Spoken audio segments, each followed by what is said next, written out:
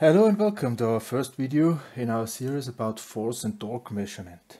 So we're talking about force and torque measurement.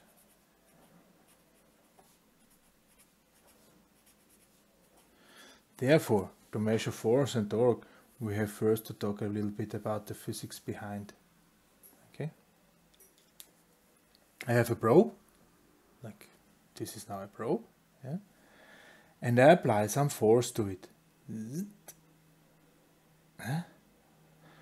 The result inside the probe is so-called stress. Yeah? Apply force, I get stress. Stress is in German is Spannung. Okay? So we have got stress. Okay? The sign for stress, or the formula sign for stress, is usually a small sigma. Yeah? And of course the unit is Newton per square meter. Usually Newton per square millimeter, but that's the SI unit. Okay? If I apply a force of, I don't know, 100 Newton, and this has a certain area, then there is a stress inside of 100 Newton divided by 1 square centimeter. Yeah? Not even. Yeah? That's stress. What the result of stress is? Yeah? The result of stress is this material will get a little bit longer. Okay? Will get a little bit longer. Will receive a certain amount of strain, Dehnung. Okay? Apply force, get stress, stress resulting in strain. Kraft aufbringen, Spannung, interne Spannung, und Spannung erzeugt hier Dehnung. Okay? So there's strain. The usual formula sign for strain is a small epsilon. Okay? And the unit is 1. Yeah. Why is the unit 1? Okay? I will show you. There is my probe.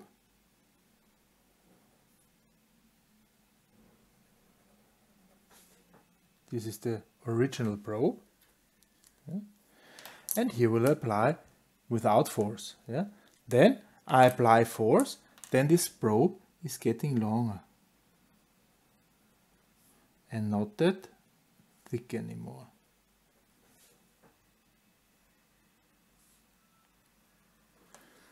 Here is when I applied force to the unit, to the probe. So there is a force F I have applied. Okay. This unit originally had the length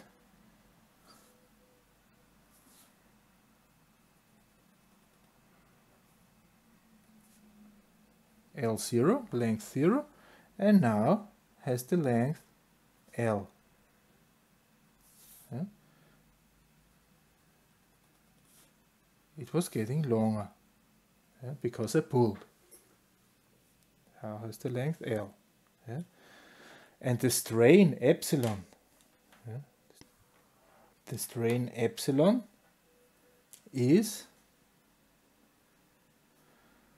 delta L to L0. This means here I have a delta L. Yeah?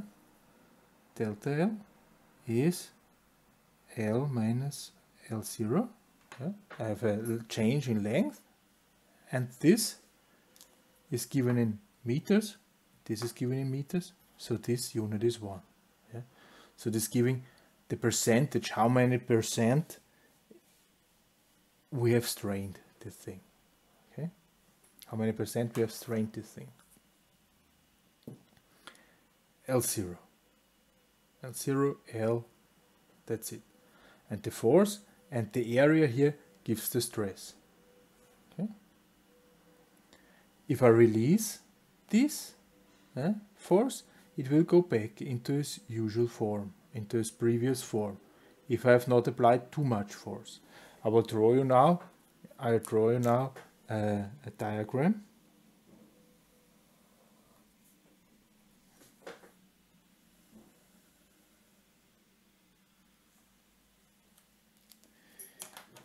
Here we do have the sigma, the stress. Yeah. Here we do have the strain. Yeah. How does it look like? At the beginning, if I apply stress, it will deform and will get longer. Yeah. Then at some point in time, at the so-called yield strength, Fließgrenze in German, yeah, this will then look like this, and then we will have something like this. Okay. And here, ping, I finally ripped it apart. Yeah. This is, if I calculate the stress, always on the original square. Here is the original square. Yeah. I'll use the thin liner. Here's the original square, A0. Yeah. If I always calculate it on the original square, then it looks like this. If I calculate it to the real square, so if to the actual square, then this is a little bit steeper here. Yeah.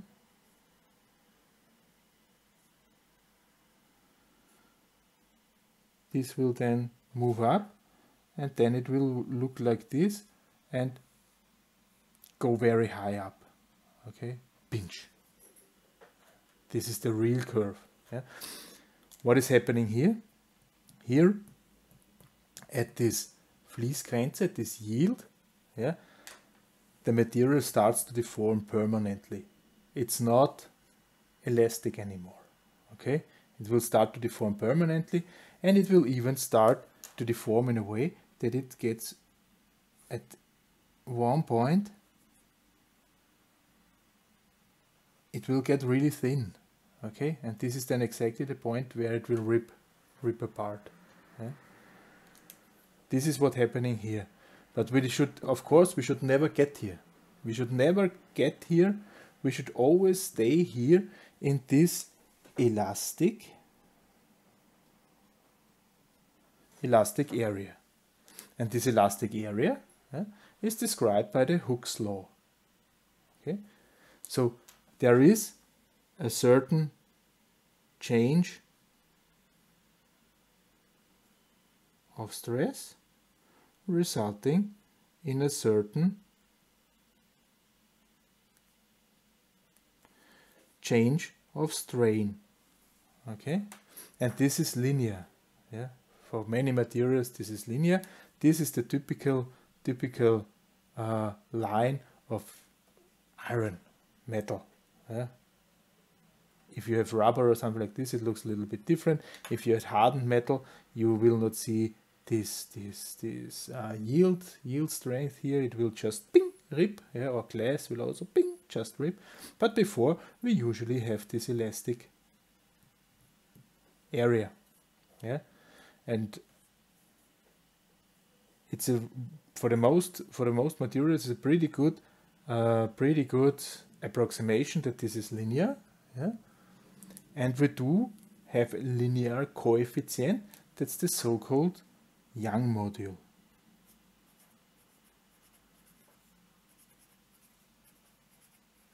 And the Young module, the sign is E. Okay. In German, there is no Young. In German, it's the Elastizitätsmodul, or short E-module. Okay. This is describing the steepness of this elastic area here. Yeah. So let's simply write it down. Sigma, the stress, is E multiplied by the strain. This unit here is Newton per square meter. This unit here is 1. So this unit here is Newton per square meter. And this is a typical material constant.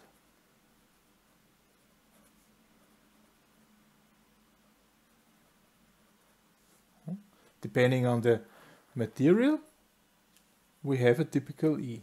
Yeah, 200,000 for steel, plain steel. Okay. Yeah. Why I'm telling you this? Why I'm telling you this?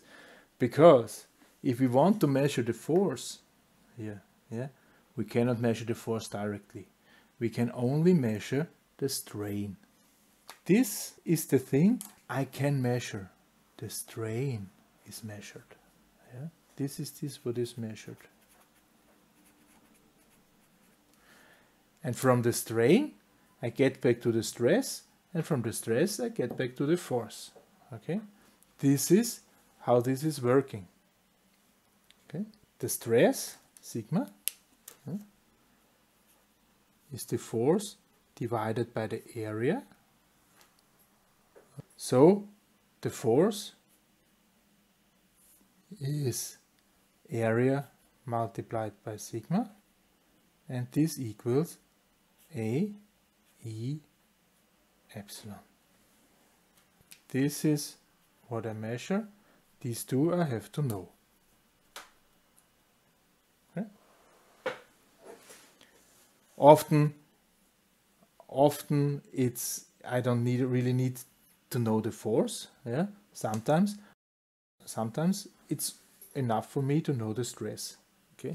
Because stress, there's also a maximum stress for each material, and if I don't reach this, that's fine for me. However, if I want to measure force, then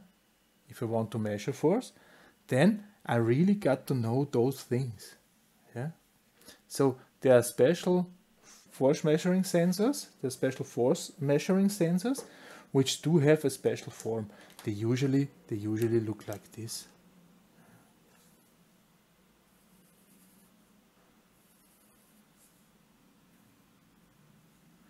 Here they have some strange opening. This is produced very accurate and so on, and the producers really know what they are doing. Here they are bolted down.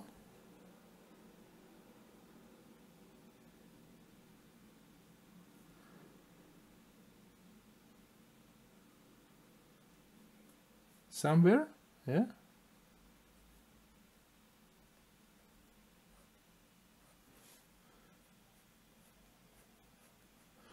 And here the force is applied.